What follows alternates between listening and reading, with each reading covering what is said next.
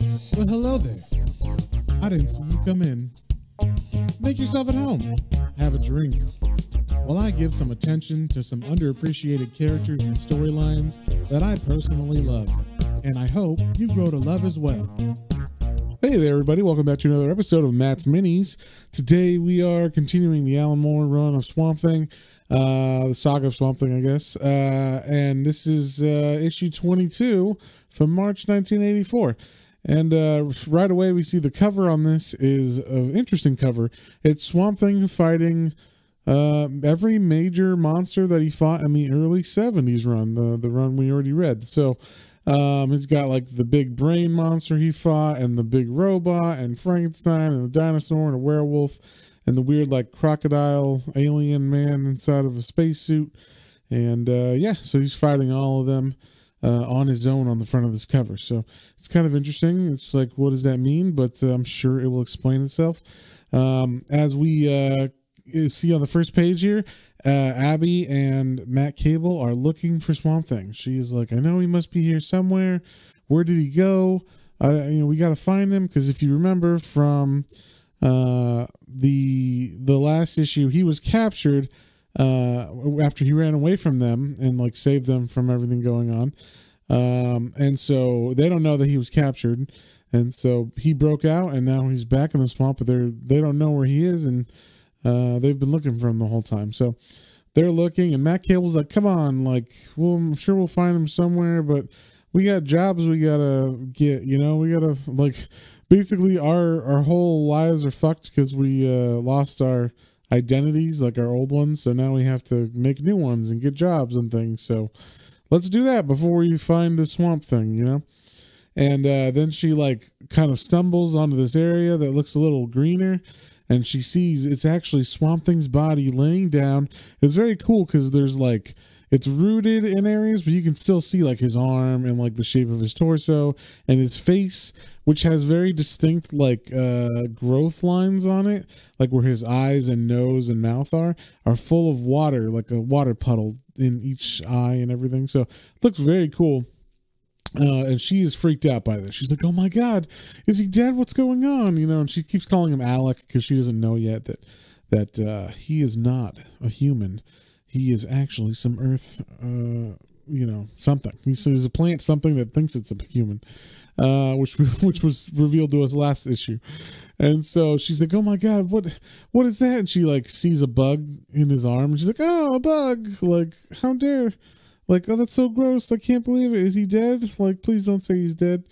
And so, as they're saying this, someone else is in the woods watching them in the swamps, and then we see it's someone with like a very weird orangish looking hand. It's kind of barky, and then we see someone spraying, like pulling out a can of aerosol spray, and it says Flexi Flesh on it, and he sprays it on his hand, and we see, oh, it like creates skin looking. So then this guy comes out of nowhere. He's got like a weird like trench coat on, and that's about it. And he's like, oh, did I startle you? Like, hey, what are you doing here? And they're like, wait, who are you? And he's like, oh, I'm Jason Woodrew. I'm a friend of Alex, and I used to work for Sunderland, but now I'm trying to help Alec.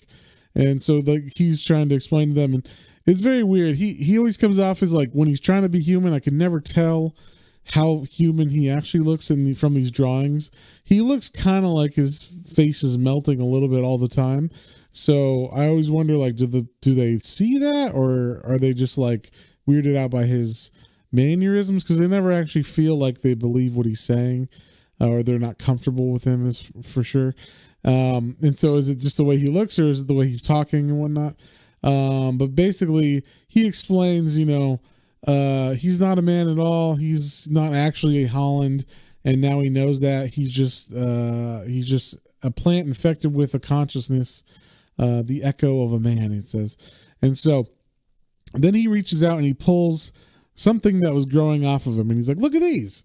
He's growing these crazy like vegetables, these tubers, he calls them, off of his chest. And I think they might even be edible. They're kind of like yams. And she's like, oh my God, I'm going to be sick. So she like throws up just thinking about eating pieces of him or whatever.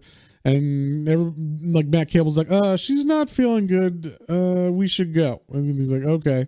And then now we have Woodrew just there with Swamp Thing, and he's like, yes, they're not like us, are they? Those meat bags. Like he's freaking out, like trying to talk to Swamp Thing, and he's even like, I envy you because I'm too meaty, like even compared to you. Like he's basically, Swamp Thing is all plant, no human, and Woodrew's like, I want that. Because even though he is like very plant-like, kind of like Poison Ivy, even more so than Poison Ivy because his skin's actually like fucked up and everything.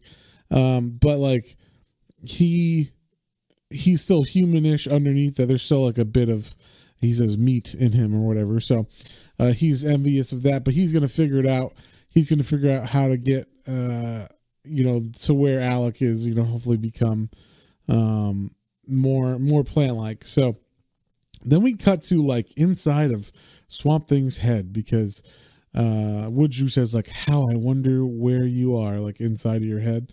And we see Alec is just thinking of Linda, his old wife who died, and he's going through like an existential crisis. He's at like some weird, he's imagining this like weird wedding where like it's like the after party of a wedding, and all the bad guys are there. Everybody he's ever met in the comics is there. And he's like, no, Linda, don't leave me. And then she's like dying. And then like someone's like, hey, put this suit on. You'll look great. And like put this big suit on him.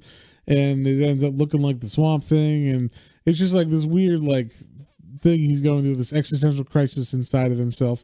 And then we cut to Abby and Matt again, and Abby's going to the Motor Inn where they're staying, and she's like, I just want to go home and sleep. It says like she's been thinking about Matt, she's been thinking about Woodrew, she's been thinking about Alec and the edible tubers, and whether or not she's losing her mind. And as she's like walking up to the door of their room, she hears something, and Matt is talking to someone. And it's a woman, and it says like, you can't really read it, but it sounds kind of like suggestive from what she says. And she's like, voices, Matt's, a woman's, alone. And there's like a word here, a blurb phrase there, something about honey, something about, no, she couldn't have said that. Who's in there? And then we see like she kind of slightly opens the door, and there's like a I don't know, woman in some kind of skimpy bikini, and there's all these bugs and like demons around him in his chair, and he's just sitting there, and he looks fucking frightening and terrible, and she's freaking out as she's like opening the door. She's seeing all this stuff, and then when she opens the door, he's just sitting there, and she's like, Matt, and then he's like, yeah, and she's like, oh, there's nothing there. Like, did she imagine that, or what's going on? So then we cut back to Woodrew, who's still doing experiments on Swamp Thing. He apparently is looking inside of, like, he's opening Swamp Thing's eyes, and he's shining lights in them and stuff. And he's like, nobody there at all. So he takes a tuber, and he goes, apparently he's got like a little pod he's staying at, and he like looks like he cooked the tuber for dinner just to see what it tasted like. And he like eats it, and he goes, just as I thought, perfectly edible. And he says, I hunger for that green, that silent eternity. I hunger for it. And so, he really, really wants to be part of the green.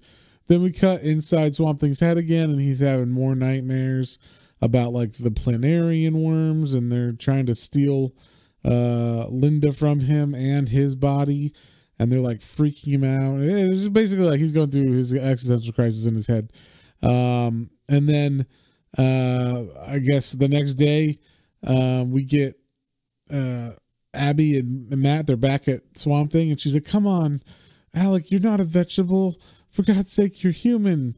And then she says, and this is very telling, because this is the first time we've ever really like seen anything between Swamp Thing and Abby.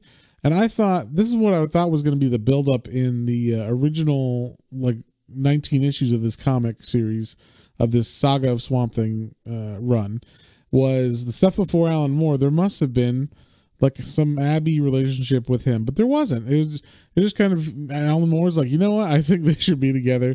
So she starts interjecting these things where she says like, Alec, you're the most loving, most gentle, most human man that I've ever met. Don't go. And she starts crying and like, you know, leaning on this mossy body that's there, like kind of rooted into the ground. And Matt Cable's standing right here, hearing all this. He doesn't say anything to himself. I don't know how he feels about his wife saying, you know, Matt, you're the better than my husband or whatever. But and then we see Woodjuice there, and he's like, oh, good, they're going, because Matt leads her away. And he's like, if there's one thing I despise, it's the sound of steak sobbing. So Woodjuice, you know, once again calling them a meat people or whatever. But he is, we see like he's getting a little more green around the edges, we'll say, like his hair is coming through his mask now and whatnot. And yet he's still trying to like figure out how to become part of the green through Swamp Thing. So he says, my intelligence is still too far human, you see, too far removed from that viridian state of grace. I need an intermediary. I need a go-between. Wherever you are, my friend, you have lost, or wherever you have lost, you still have something that I want. So he basically needs Swamp Thing somehow. He's trying to figure out how, as like a conduit to the green where he can like pass through. So Swamp Thing, once again, we cut back to inside his head, and now he's fighting all the monsters he's ever fought. He's got Arcane, and they're like pulling the body out of his hands, and there's like a dinosaur and everything. He's like, no, this is mine. And it's basically his skeleton that he's holding on to. And he basically yells enough, and everybody dies away. And then we cut back to Woodrow, who now has taken like a sample of Swamp Thing back with him, and he hooked it up to like some electrodes, and then he put electrodes on his forehead. So apparently he's created a machine that can like hopefully use Swamp Thing's little body that he cut off, a little piece that he cut off, to conduit through to the green so he gets to feel what Swamp Thing feels. So he says like, enough. I needn't hesitate and no any longer. I'm prepared for my journey, my green odyssey. So he switches that on, and he's like, I'm in touch with you. And he like turns it on and basically fries his fucking skull. This is one of the coolest pages of all time. It shows him like, at first he's like, oh, like, look at that. I can sense the coolness in the grass, and oh, the grass that's like each blade of it, like next to my, my container. And then he's like, oh, and now I can feel, what's that? Like I can feel redwoods. Redwoods are like thousands of miles away. What the fuck? And then he's like, I can feel, these flowers in Alaska. I can feel these flowers in like Saudi Arabia or whatever. So basically he realizes all of a sudden the green is too big for his little mind. He's like, enough. No, I can. And he's like freaks the fuck out. And he like pulls off his mask, like his skin. And basically he's driven mad by the green. And it says like the Floronic Man is screaming. And so he runs out of his little pod that he had, and he's screaming and screaming, and he's like, stop, please just stop. And he pulled all the stuff off of him. And then he starts talking to something, and it says, what would you have me do? And somewhere in the jungle of his mind, the small scared mammal that was Jason Woodrue twitches once and then lies still, and it begins to rain blossoms. He is the Floronic Man, and all that once was human is in him is consumed, engulfed, swamped. So that is the end of this issue. The Floronic Man has now become one with the green, at least for a second. His mind is shattered, his human mind, and he believes he is now one with the green. So we'll see. The next issue is called Another Green World, and Swamp Thing is still out for the count, along with Matt Cable being all creepy. So if you guys have any comments, questions, or suggestions, you can email me at planestransandcomicbooks, all one word, at gmail.com. And until next time, stay swampy.